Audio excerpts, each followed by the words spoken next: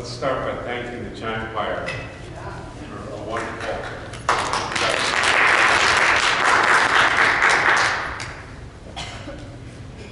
Are there any announcements this morning? Anything I should know about? All's quiet this week? Their coat drive that's posted out there. Coat drive. Well, you can never say too much about a coat drive. Okay, hats, gloves, scarves, coats. Okay. New or used, but clean. Everybody but clean. Okay, anything else? When's the coat drive end? The first Sunday in December. First Sunday in December. Second Sunday of Advent. Correct. Yeah. You gotta have all these things lined up. Well, I couldn't have told you. Okay, well, let's begin the worship service in the name of the Father, and of the Son, and of the Holy Spirit. Amen. Blessed be the Holy Trinity, one God, who redeems us in Christ Jesus, whose steadfast love endures forever. Amen. Let us confess our sin in the presence of God and one another.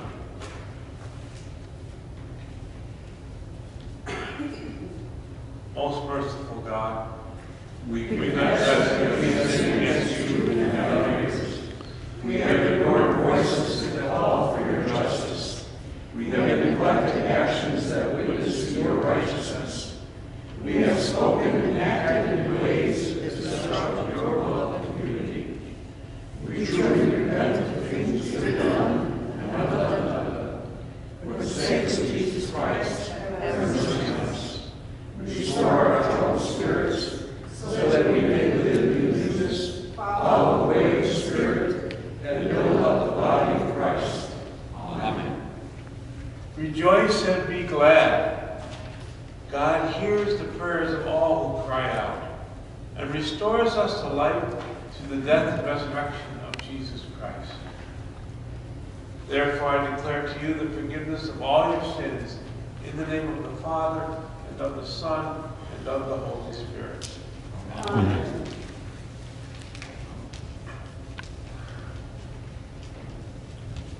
Our gathering song is ELW number 327, Through the Night of Doubt and Sorrow. Oh,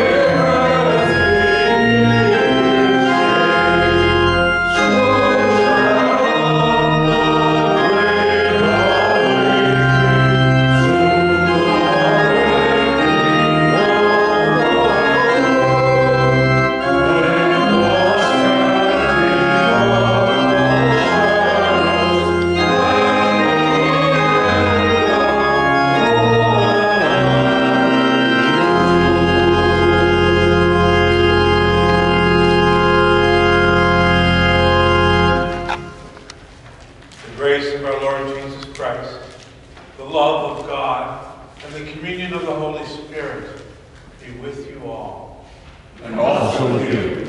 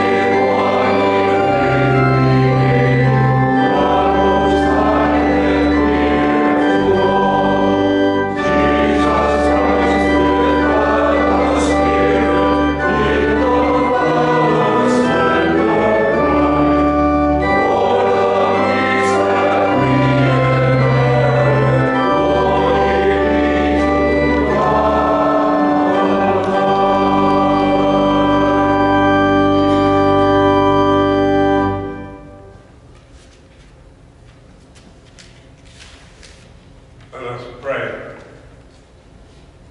O God, the protector of all who trust in you, without you nothing is strong, nothing is holy. Embrace us with your mercy, that with you as our ruler and guide, we may live through what is temporary without losing what is eternal. Through Jesus Christ, our Savior and Lord. Amen. Please be seated for the readings.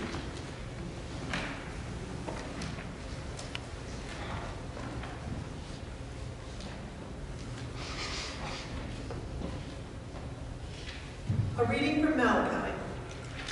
See, the day is coming, burning like an oven, when all the arrogant and evildoers will be stubble. The day that comes shall burn them up, says the Lord of hosts, so that it will leave them neither root nor branch. But for you who revere my name, the Son of Righteousness shall rise, with healing in its wings. The word of the Lord. Thanks be to God.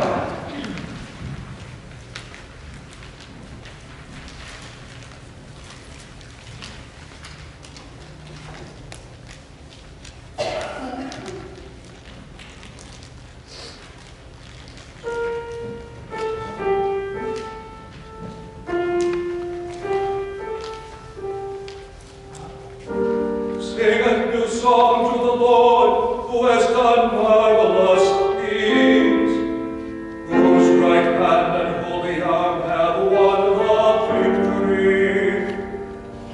Lord, you have made known your decree.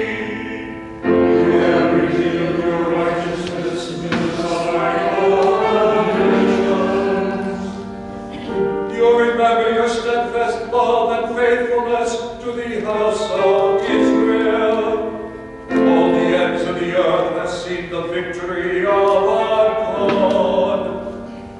And the joy of the Lord of hosts, lift up your voice to rejoice and sing. Sing to the Lord with the harp and the voice of song. From the sound of the Lord, shout with joy.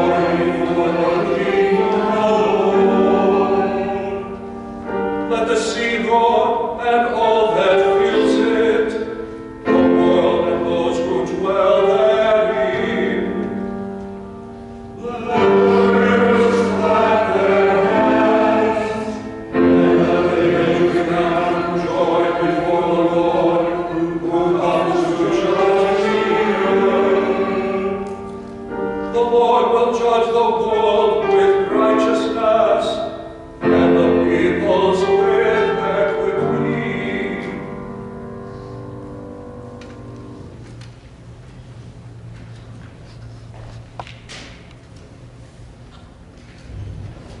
A reading from 2 Theologians. Now we command you, beloved, in the name of our Lord Jesus Christ, to keep away from believers who are living in idleness and not according to the tradition that they received from us. For you yourselves know how you ought to imitate us. We were not idle when we were with you, and we did not eat anyone's bread without paying for it. But with toil and labor we worked night and day, so that we might not burden any of you. This was not because we do not have that right, but in order to give you an example to imitate. For even when we were with you, we gave you this command: anyone unwilling to work should not eat. For we hear that some of you are living in idleness, mere busybodies, not doing any work. Now such persons we command and exhort in the Lord Jesus Christ to do their work quietly and to earn their own living. Brothers and sisters, do not be weary in doing what is right. The word of the Lord. Thanks be to God.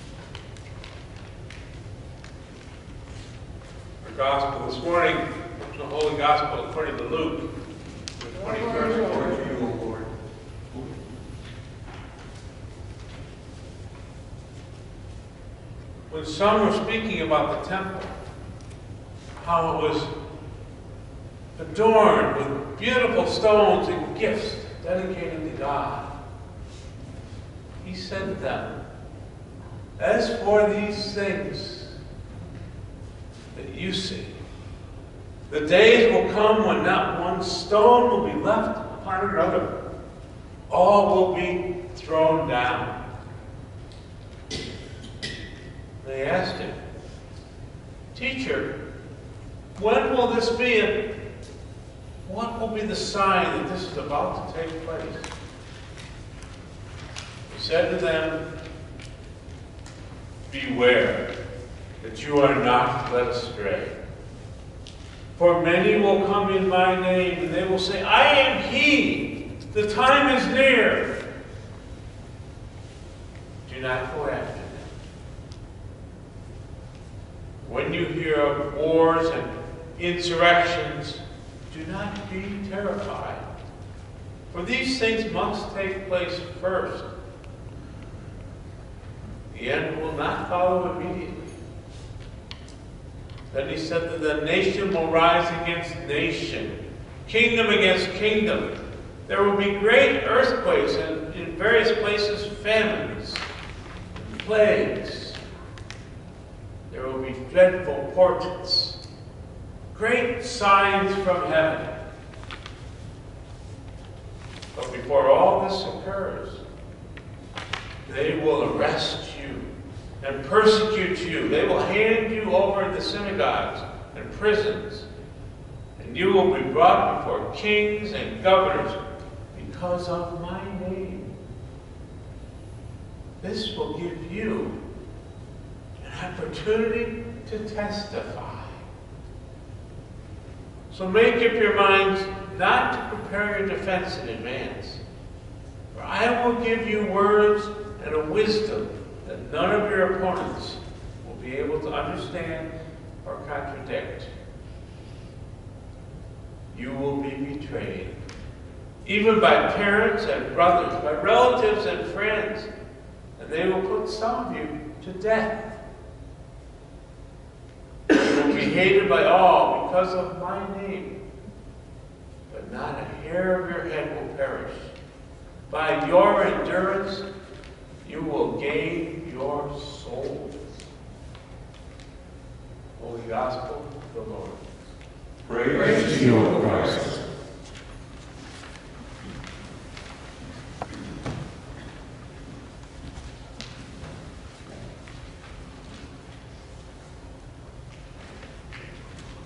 This is one of those Sundays.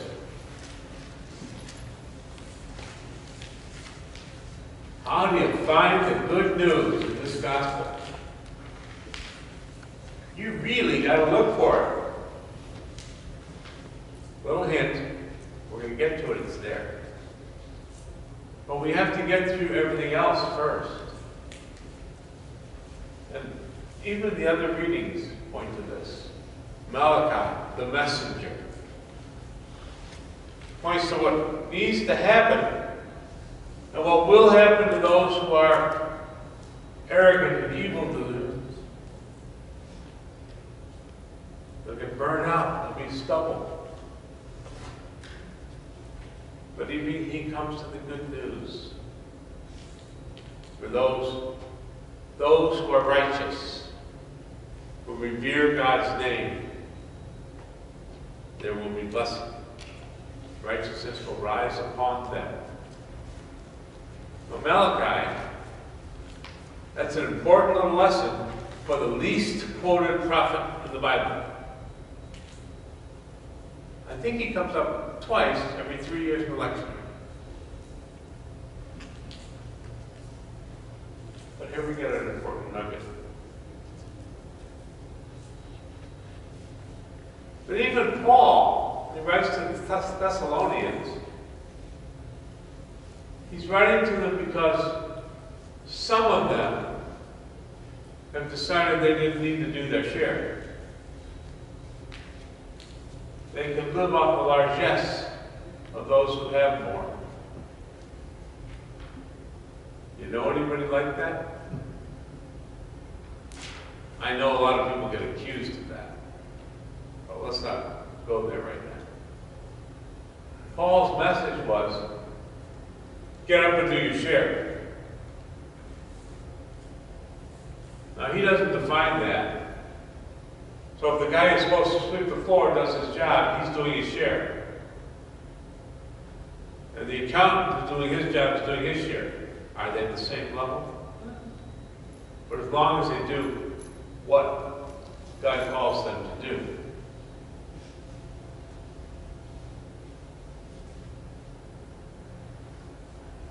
Then we get to the gospel.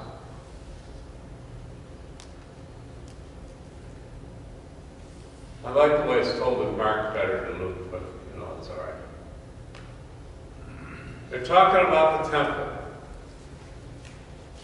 They're talking about the great decorations. Now, by the way, Luke wrote this just after the temple was destroyed. So he actually had some idea of what was happening.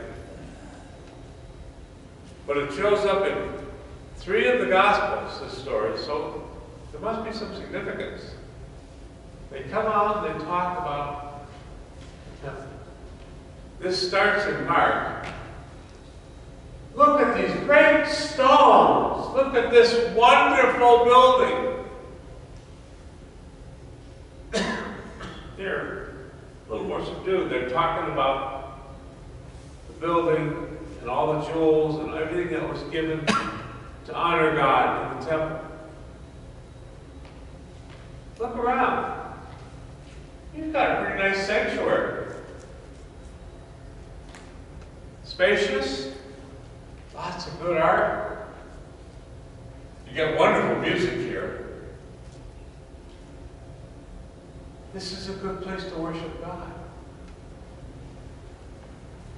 But the fact is, someday it will fall. Someday, for some reason, I can't predict, it will come down or be used differently. I know this to be true.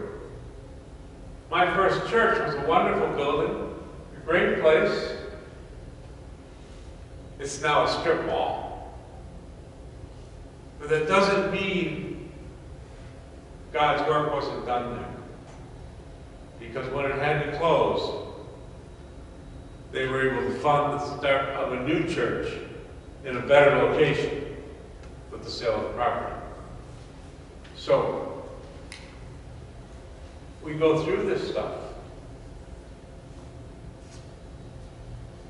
But as we're talking about what we got, and Jesus says this is going to come down, what's the first thing in your mind? When the heck will that happen? How will we know it's coming? How do we know to get out of the way of the falling stones?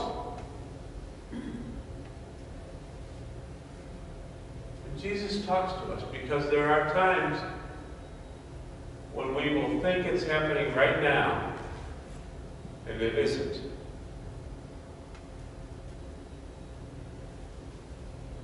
How many of you have heard some television evangelist? I am he! Come on, time is now, let's get it done. What they're really saying is, I'm he, send your money. They're trying to get you to react now to what might not be happening. Lots of this stuff will happen. Lots of things will happen. This gospel, by the way, I think it's the only place in Scripture that uses the word insurrection. How politically appropriate in our day to talk about insurrection. But these things will happen. Things that are hard for us. There will be wars. Again, today, Ukraine and Russia, that's the one this week. But have any of you ever lived through a time when there wasn't a war going on? I'm only 73 and I have not. There's always been a conflict somewhere in the world. In Mark, it says you'll hear of wars and rumors of wars. And sometimes they're big and in all the papers like Ukraine, or sometimes we don't hear about them. That'd be Liberia about 10 years ago. Stuff goes on. And we have to go through it. Whether we like it or not. There'll be earthquakes.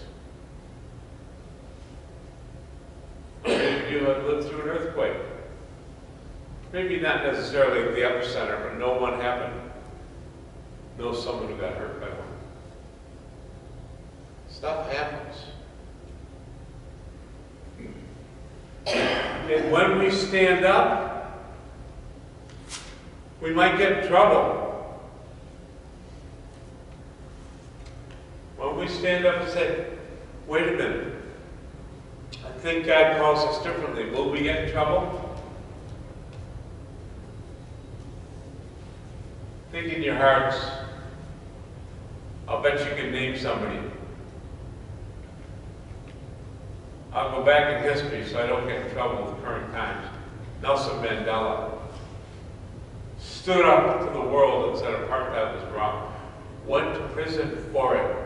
They threw him in jail because he cried out in God's name, in Christ's name. Now we're not called to do all of that, but we may get chastised in our world for standing up for what we think is right.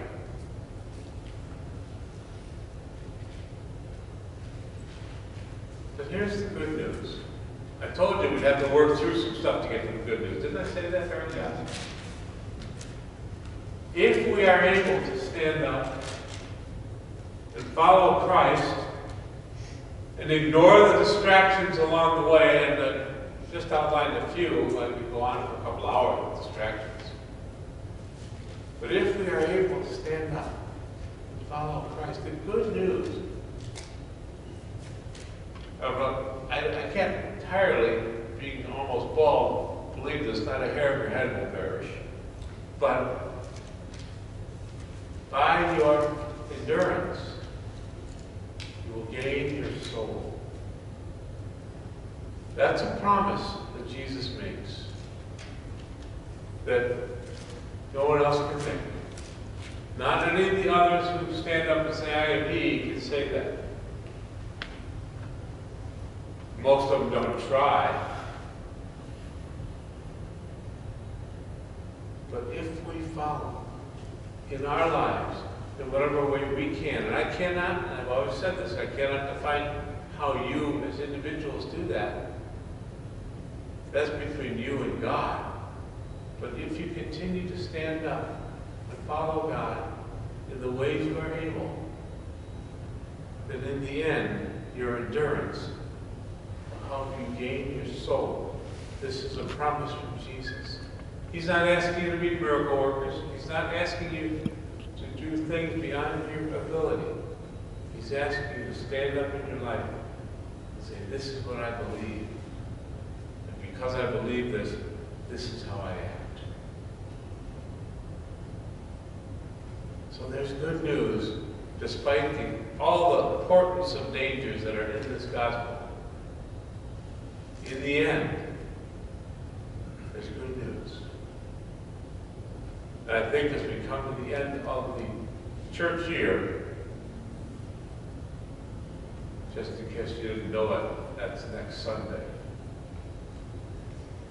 It's good for us to remember as we come to the end of one cycle and begin another. By our endurance, God will bless us and we will save our souls. Is there better news to be had? No, that's good news. Amen.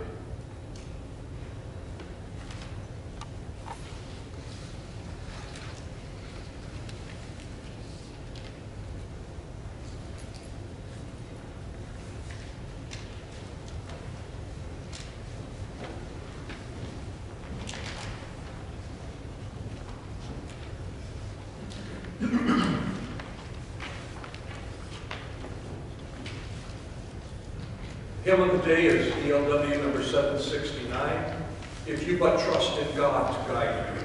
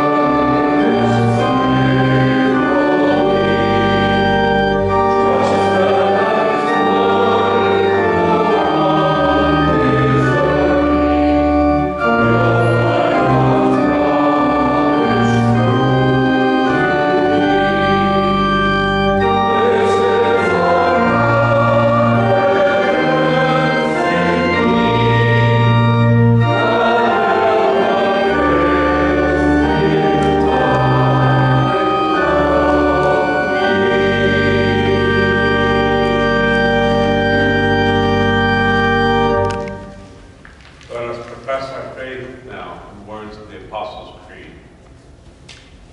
I believe in God, Father Almighty, creator of heaven and earth.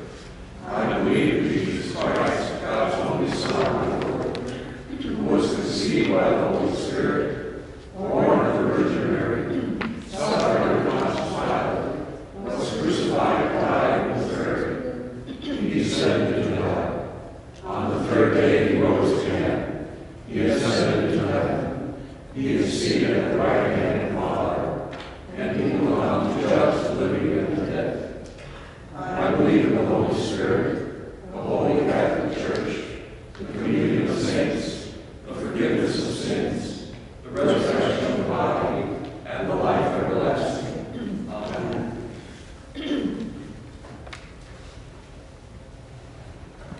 United with your saints across time and place, we pray for our shared world.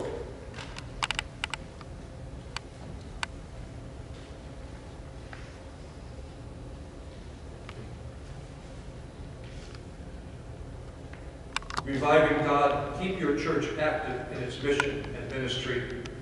Encourage bishops, deacons, pastors, and lay leaders to risk boldly in their proclamation and fill them with wisdom and endurance for challenging times. Lord, in your mercy, Receive our prayer. renewing God as the northern hemisphere prepares for winter, make us mindful of the ordered beauty of your creation. Teach us to treasure cycles of rest and new life. Help us care for what you have made. Lord, in your mercy, Receive our prayer. loving God, accompany all who make sacrifices for the sake of others. Safeguard first responders and active duty military personnel. Grant peace to veterans and heal any wounds in body, mind, or spirit. Lord, in your mercy, Receive our prayer. healing God, your people cry out to you. Sustain doctors, nurses, and hospital personnel in their tireless work. Uphold mental health professionals and those in their care. May the Sun of Righteousness rise on all who are sick, especially Gary, Rudolph, Jerry, Sue, Jennifer, Laura, Dennis, Judy, Tim, Jordan, and Zachary, who are ill or recovering. Tony and Judy in their struggle. For Bart, Esther, Roger, Sally, and Vi, who are not frequently with us in worship. Lord, in your mercy, uniting God, unite this assembly in its shared mission and ministry for the sake of the gospel. Highlight ways we can better work together and give us patience to work through disagreement. Lord, in your mercy, Receive our prayer. other intercessions are now welcome. Pray for my friend Jim Titus, who's undergoing very sensitive spinal cord surgery, helping for walk again. Lord, in your mercy. Receive our prayer. We lift up Sally Gregory, who was admitted to the hospital this past week, and for low blood pressure and other issues. We pray that you will hold him in the palm. You will hold her in the palm of your hands and give her strength and give her caregivers strength also. Lord, in your mercy. Receive our prayer. Lord, we ask prayers for my lifelong friend Jim Nasty on the death of his brother Joe. Give him comfort and promise. Lord, in your mercy, Receive our prayer.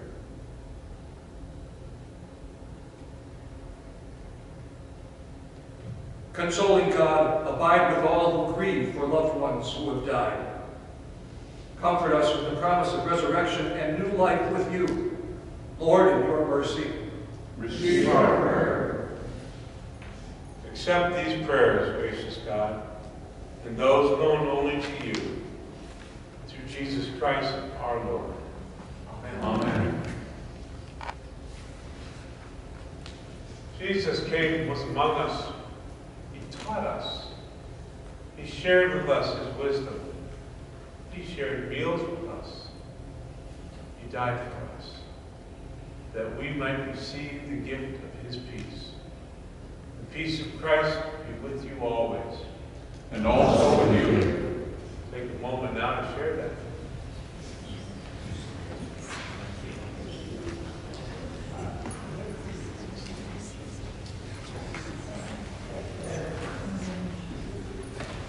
Peace of the Lord. Peace of the Lord. Peace of the Lord.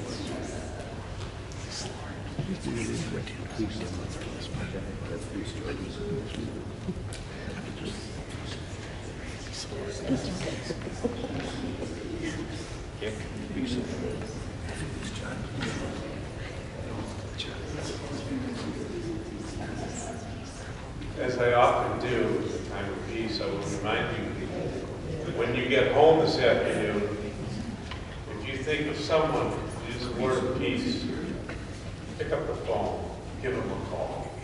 Simple gesture, but a wonderful gift. And you can do that.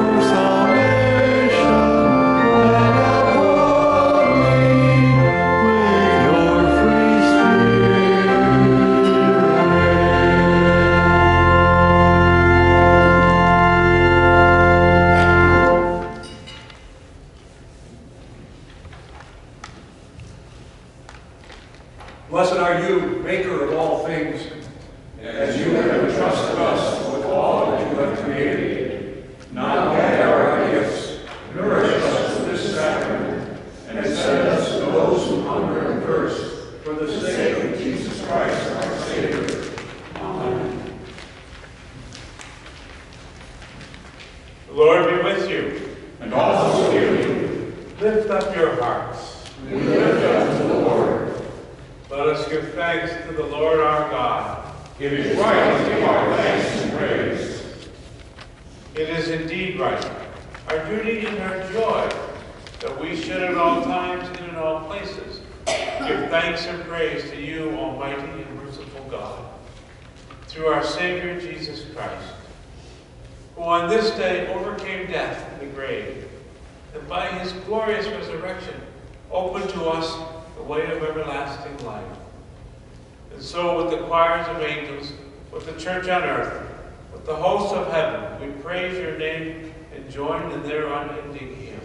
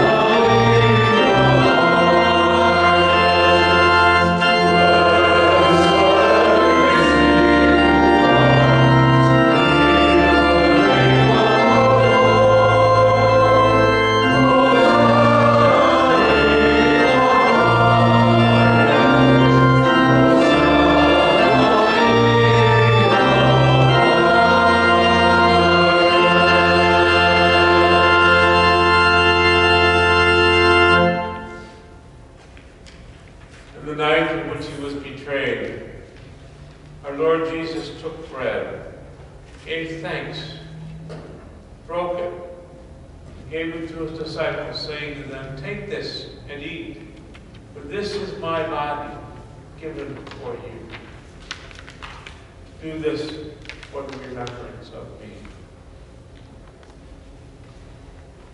Again, after supper, he took the cup and he gave thanks. And he gave it for all to drink, saying to them, "This cup is the new covenant in my blood, shed for you and for all people for the forgiveness of sins. Do this for the remembrance of me."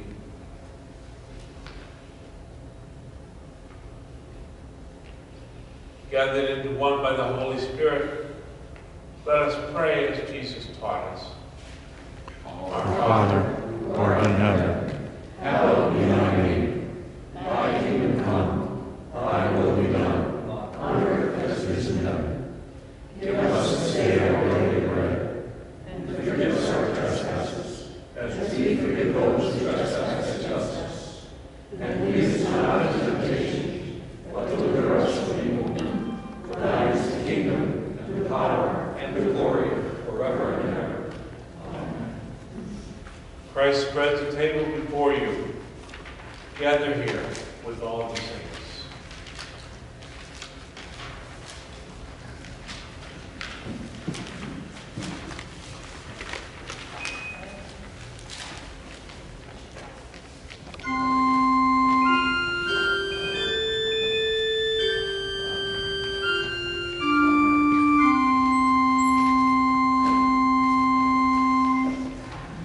O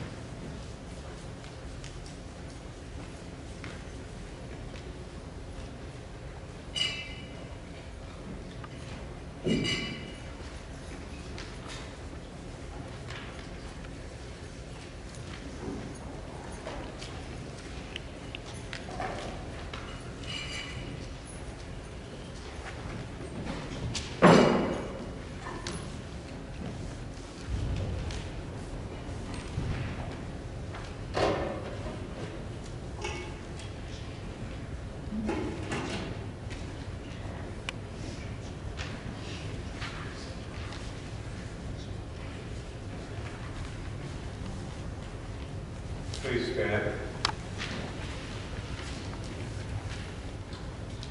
May this sacred and precious gift of the body and blood of our Lord Jesus Christ strengthen us and keep us in his grace. Amen.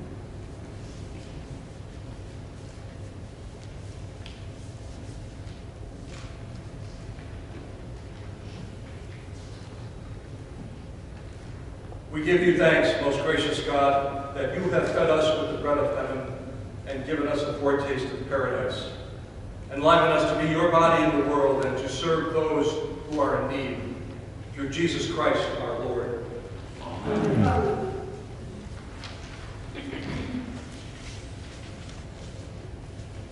Receive now this blessing.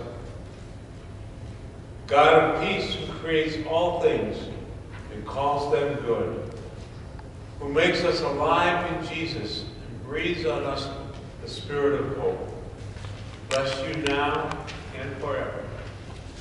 Amen.